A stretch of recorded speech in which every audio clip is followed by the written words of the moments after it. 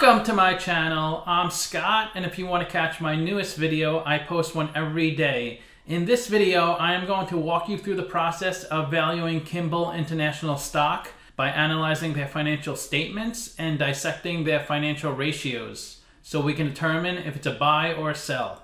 Kimball is the successor to W. Kimball & Company, the world's largest piano and organ manufacturer in the 19th and 20th centuries.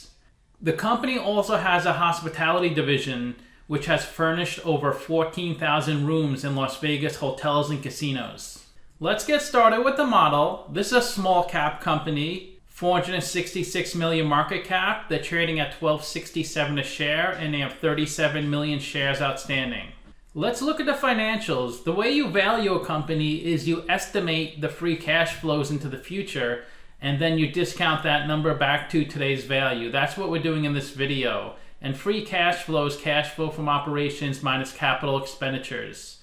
So the company has positive free cash flow each year. It's up and down, but it looks okay. Net income is the profit and loss on the income statement. It's revenue minus expenses. Then net income grows from 34 million to 41 million. Revenue is the sales for the company, and that has increased overall from 686 million to 767 million. Their net profit margins are kind of low, 5 to 6% a year. Net profit margin is net income over revenue. It's how well you convert revenue into profit. They converted 5% of their revenue into profit in the trailing 12 months, which means 95% went towards expenses. This is the company's income statement. The top line is the revenue, the sales. Below that is the cost of revenue. These are the expenses directly related to generating the revenue. The difference between revenue and cost of revenue is the gross profit, and that was the highest in the trailing 12 months. It's interesting to see how well this company is doing during the global pandemic. Below gross profit is their operating expenses, and below that is their operating income. Operating income is how much income the company generates from its core operational business. This is a good number to focus on when you value a company. The stuff below operating income is important, but it's not part of your day-to-day operations. Below operating income is the interest they pay in their debt and other income and expenses, which is outside of the company's core operations. You want to see a company that can generate a healthy income from its everyday business. On the bottom there's taxes, and below that is net income. So the company has fairly consistent net income each year, and it seems to be growing a little bit. This is the company's statement of cash flows. The top line is operating cash flow. This is how much cash the company generated from its everyday operational business. Then you have capital expenditures, which are investments in property, plant, and equipment. Operating cash flow minus CapEx gives you your free cash flow. This is how much money is left over for the company to invest back into the business, to pay a dividend, to pay down debt, or to buy back stock. And the company doesn't issue any debt to run their business. They have paid down a little debt over the years, but they are buying back stock. 12 million, 11 million, 4.4 million, and 3 million.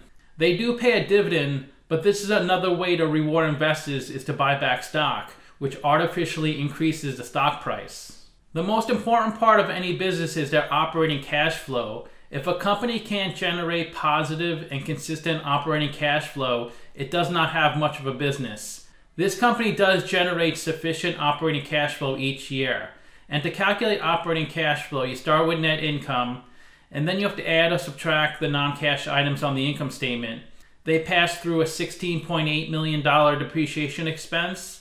They also pass through a positive 2.9 million of deferred taxes, so we have to subtract that out in the cash flow from operations section. They also pass through 5.7 million of stock-based compensation, and they had negative $11 million in changes in working capital. This is changes in accounts payable, accounts receivable, inventory, things like that. Let's look at a capital structure. They have $245 million of equity, $22 million of debt.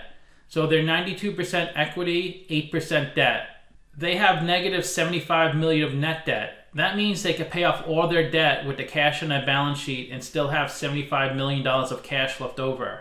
Their WACC is 8.6%, and that's a discount rate we're going to apply to the future cash flows. We estimated 4 years of future free cash flows. We also estimated terminal value, which is all cash flows past year 4.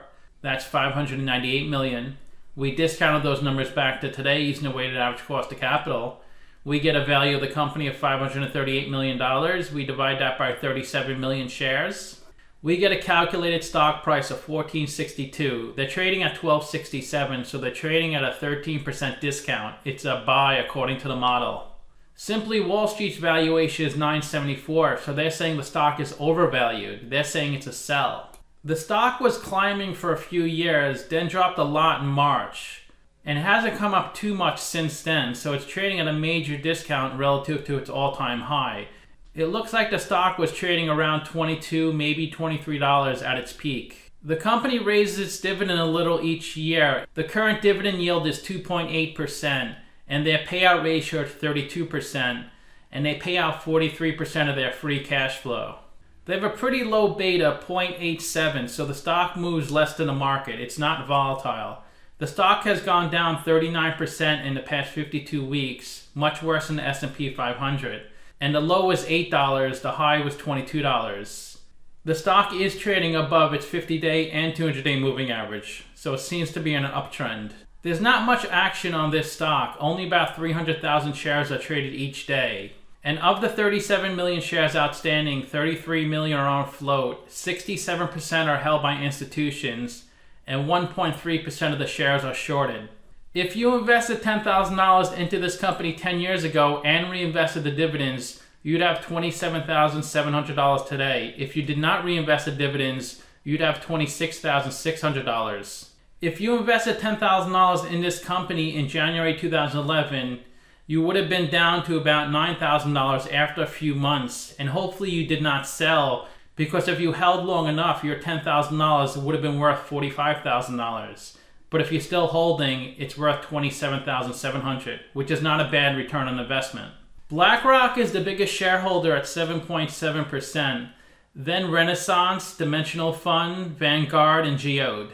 Let's look at the financial ratios. The average PE is 11.9, the median is 14.8. PE is stock price over earnings per share. To calculate earnings per share, that's net income over shares outstanding. They're at 11.2, so investors are paying $11.20 for $1 of earnings. That's better than the median and average. Price to sales is stock price over sales per share. They have a really good price to sales ratio of 0.6. Price to book is stock price over book value per share.